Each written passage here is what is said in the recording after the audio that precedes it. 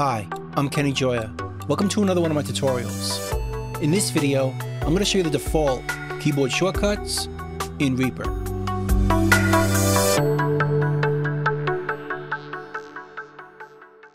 Now everything we do in Reaper is performed with an action. And we can see them all if we go up here to the Actions menu, Show Action List, and we can see a list of all the actions we could choose from.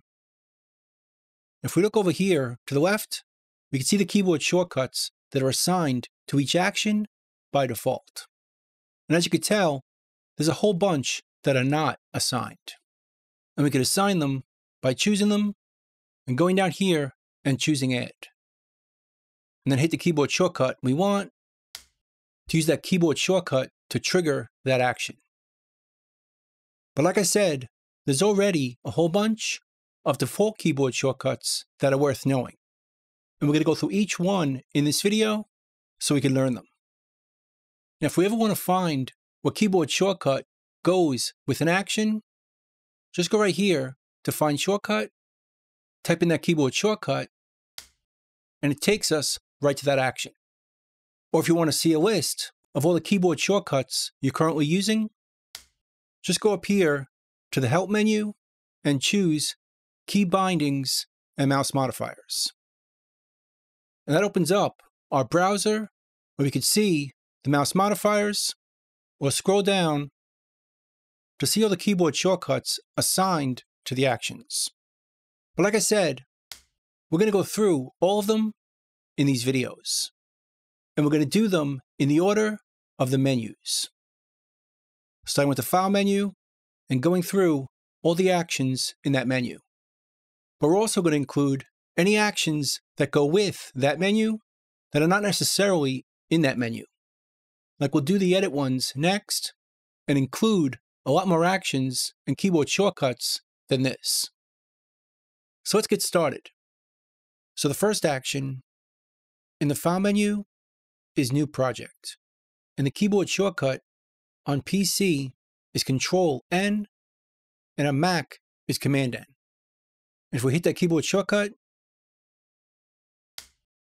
it closes the project we have opened and creates a new one.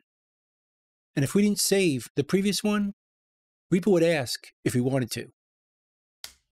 But if we want to create a new project without closing the opened one, we could choose this action instead, New Project tab. And to trigger this one, on PC, it's all Control-N, and on Mac, it's Option Command-N. And if we choose that, Reaper creates a new project, but it doesn't close the first one. It's still here in this tab, and we can keep both of them open at the same time. In fact, we can create as many as we want, just by hitting that keyboard shortcut. We have different projects for each tab open at the same time. We could also open projects that are already saved with this action. And the keyboard shortcut on PC is Control-O, and on Mac, it's Command-O. And if we choose that,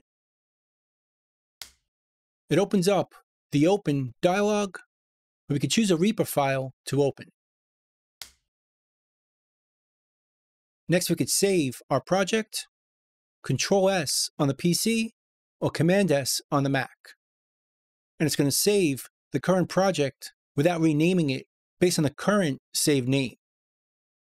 But if we want to save as and rename the project, we could do that here. On PC, it's all Control-S, and on Mac, it's Option Command-S. And it's going to save our project with the ability to give it a different name. And if we want to save as with an auto-created name with an extra number at the end, just choose this action instead, which on the PC is Alt-Shift Control-S, or the Mac Option-Shift Command-S. And if we hit that keyboard shortcut, it automatically saves it, adding a number to the end, which we could see if we go to our hard drive, here's the original file we were using, and here's the new version we just saved. Notice it puts the number 1 at the end. Hit it again, and Reaper created another version of that file. This time, adding the number 2. And we could also close our projects with this action, using the keyboard shortcut on the PC, Control F4, or the Mac, Command F4. And if we choose that, each tab is closed each time we hit that keyboard shortcut.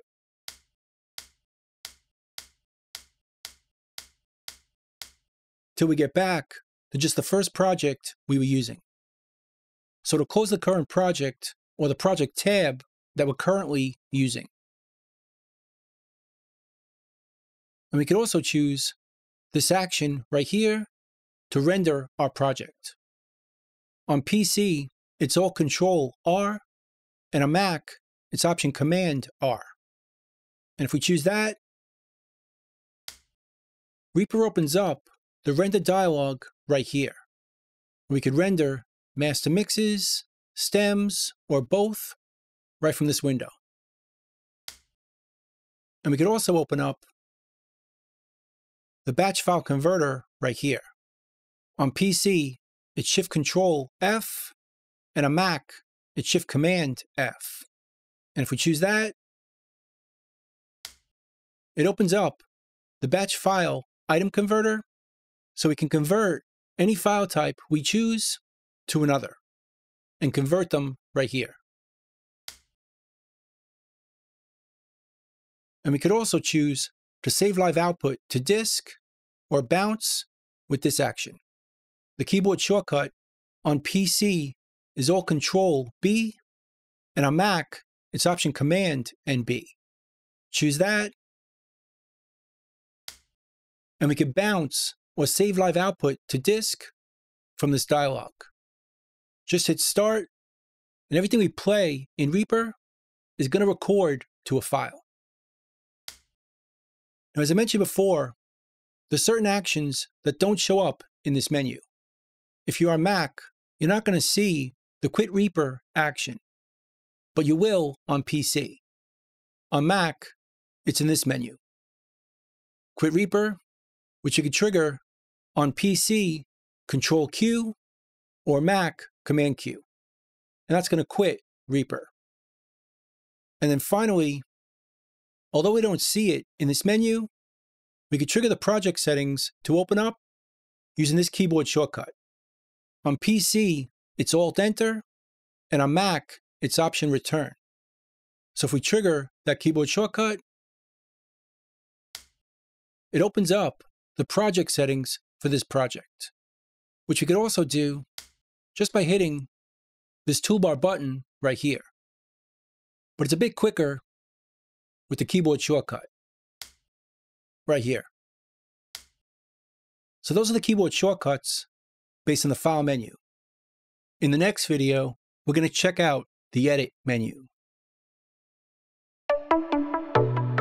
So that's the default keyboard shortcuts in the File menu in Reaper. Hope you learned something, hope you can use it, and I'll see you in the next video. Thanks.